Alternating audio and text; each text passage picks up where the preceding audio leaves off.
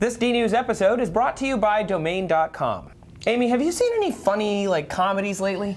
I saw Gone Girl recently, and I was laughing so hard my face hurt by the time I left the theater.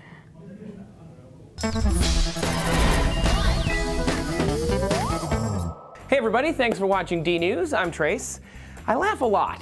Like every day, I laugh a lot. Humor is a big part of family holidays, get-togethers, even breakfast at my house can toast a few laughs out of me. Get it? But what's the point? Evolutionarily, why do we laugh at things? If you watched Anthony's video about laughter in animals, then you know that chimps are ticklish and they tickle each other often. Sidebar, do not attempt this at work, even for science. It does not go well.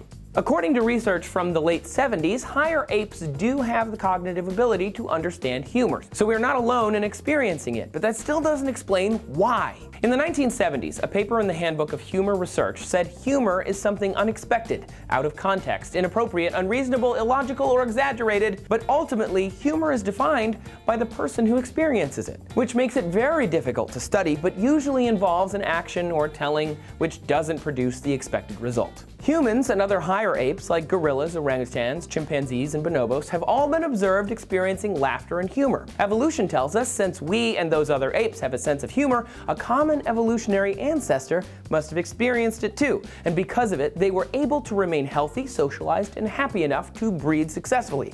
But the reason for it is still tough to nail down. A seminal paper in the International Journal of Humor Research, no joke, that's a real journal, found the perception of humor causes the sympathetic nervous system to activate, dilating the blood vessels, increasing heartbeat, and releasing epinephrine. This is also the beginning of the fight or flight response, and it happens even before laughter kicks in. Once you start laughing and smiling, your blood pressure drops, oxygen levels increase, the immune system builds, and the endorphins like oxytocin flood the body. This facilitates digestion, relaxation, and, very importantly, social bonding. All of this makes a lot of sense if you think about it. This is why you and your friends get together to laugh at my jokes every D-News episode, right guys? Right?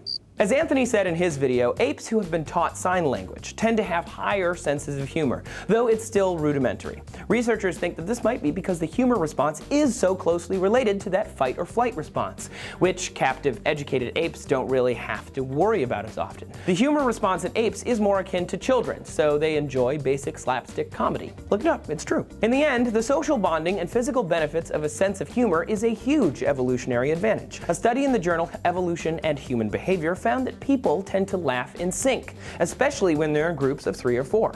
And a widely reported study from UCLA found that we can almost always tell when people are fake laughing. Yeah. When you think about all of these together, the evolutionary basis of laughter seems to be both the physical stress relief and the creation of small groups where we know who are in and who are just posers. We'd like to thank Domain.com for making this episode possible. You should buy your domain name from Domain.com. No domain extension will help you tell your story like a .com or a .net domain name. And because you watch D-News, you can get 15% off Domain.com's names and web hosting by using the code D-News when you check out. Do you think other animals might have a sense of humor? Anthony's video explores just that. You can find it over here. Or Tara and Lacey over here are talking about how you are not fooling anyone with that fake laugh.